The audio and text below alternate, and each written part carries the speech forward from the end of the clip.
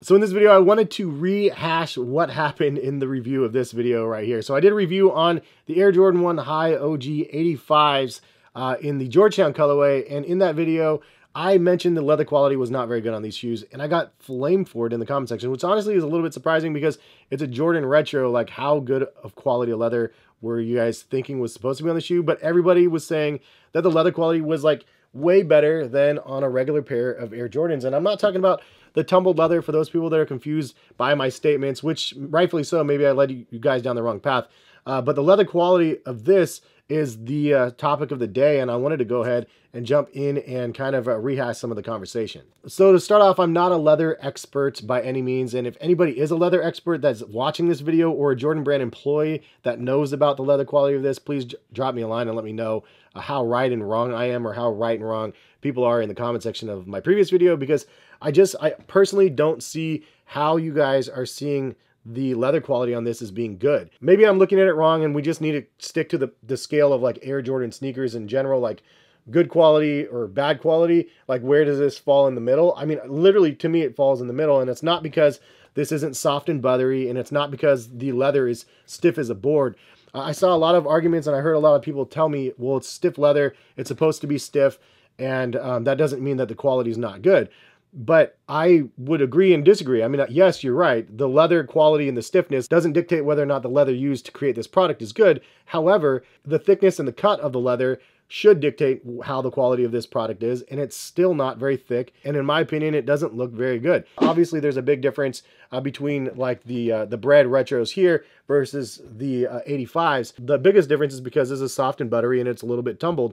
And I saw Seth Fowler's video and Nightwing's video after the fact because you guys pointed me to them, and I follow those guys anyway. I just didn't see the review on the particular products, and both of them did say that the leather quality on here was better than on a regular pair. But I still think that that's a subjective answer, because at the end of the day, I look at both of these, and this is just a regular pair of Air Jordan 1 highs. The leather quality on the yellow part looks one-to-one to the leather quality on here. Specifically, I'm looking at the cut of the leather. It looks the same to me. And if they created this one differently and I'm completely blind, leave a comment and let me know. But I don't think I'm that far off by saying this still isn't very good leather. Other comments I saw in my comment section said that this is using top grain leather to create this.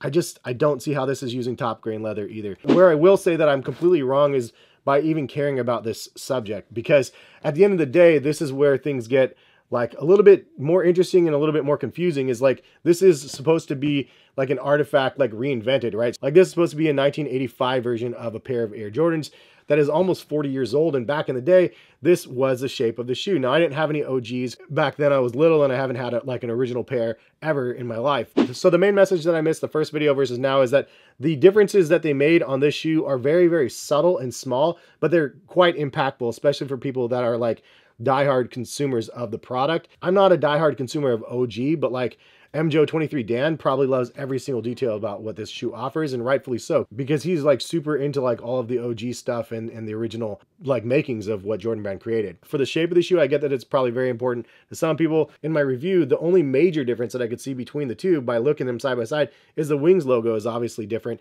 The other differences that are not as major, but definitely something that I called out in the text overlay at least, was the shape. The shape is definitely different. Obviously, this is straight up and down on the 85s, and this one is much more curved on this pair. And again, shout out to Chris and Seth, because I saw their videos after the fact. The width of the midsole is thinner on the 85s versus the regular pair, so it is a little bit more narrow. And then also the toe box is the dead giveaway. The toe box shape is a lot fatter and whatnot than the retro pairs. Even more subtle is the shape of the panel right here that comes up through where the wings is. That is a little bit different as well. And then the midsole shape is more curved on the 85s versus the flat midsole shape on the regular highs. And the other difference is the outsoles of the shoe. They do look fundamentally the same, but the stars are a little bit different on the 85s, which means they probably use a different mold for these ones, which can be why the price of the shoe is so much more elevated at $200. Another thing that I neglected to show you guys that is definitely an important part is the paper hang tag of the Jumpman on here. This is something that came on the OG pairs, and it is a really cool piece of the product that they included with product details and whatnot. I do like the fact that they have that. Also, the insole thickness is actually a little bit bigger. It's a different insole on the 85s. So in summary, I would say I was wrong. I should have given this shoe some more TLC and some more proper like respect on its name for the 85 rendition of the version that we had. From Jordan Brand. That being said, I still don't think the leather quality is that amazing. I just don't see the amazing quality that you guys are seeing on this one. Stiffer leather means you need to break it in longer, from what a lot of people said, which is true to the original form of the 85, which again, I think that people appreciate that side of it. Unfortunately for me, I got the wrong size of the shoe.